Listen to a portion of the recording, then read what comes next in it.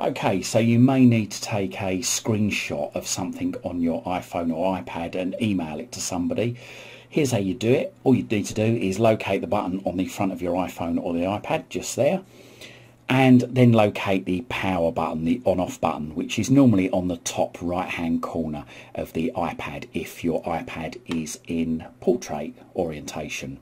So locate both these buttons, and then what you need to do is you need to push them both exactly the same time. So push them together, and there you go, you get a little preview down there. So quickly tap the preview because it will disappear after a few seconds, and then all you need to do is locate this little button here, the arrow pointing upwards from the box just next to the bin. Tap that, and then find mail, the mail icon just there. Tap that, tap in the to field just there, type the person's email address.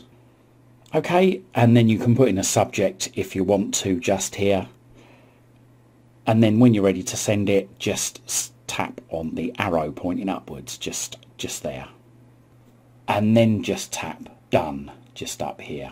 And then what you can do is you can then tap delete screenshot. Unless you need to keep it, you can tap delete screenshot just there. And there you go, that's how to take a screenshot and email it to somebody from your iPad. Hope this guide helps. Thanks for watching. You can follow me on Twitter at CWTech. That's at CWTech on Twitter. And don't forget to check out my other videos in my YouTube channel. Just Google Chris Waite YouTube. And don't forget to like and subscribe to my YouTube channel. Thank you for your support.